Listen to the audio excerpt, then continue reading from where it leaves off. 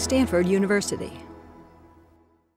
His Holiness is coming to Stanford because of the center, of which he is a benefactor, and to support the center. The title of the visit, if you will, is Compassion, Science, and Society. We have been working with a number of my colleagues at Stanford in the neurosciences and in psychology, doing a number of experiments. Through 3 sessions, those results are going to be presented to His Holiness and to the audience.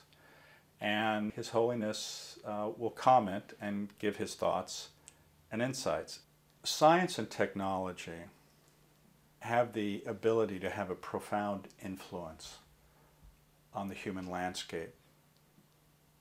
But that influence can lead us to the deepest valleys of suffering, or can lead us to those peaks of our greatest potential.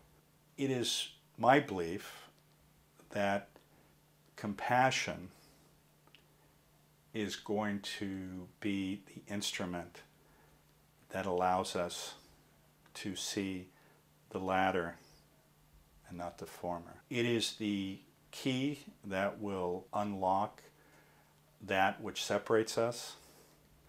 It is the key that will address the issues which we all think of are isolated issues, such as global warming, war, conflict, poverty. Fundamentally, these are not entities that are external to ourselves.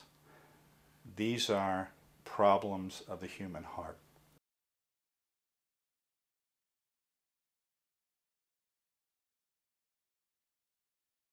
For more, please visit us at stanford.edu.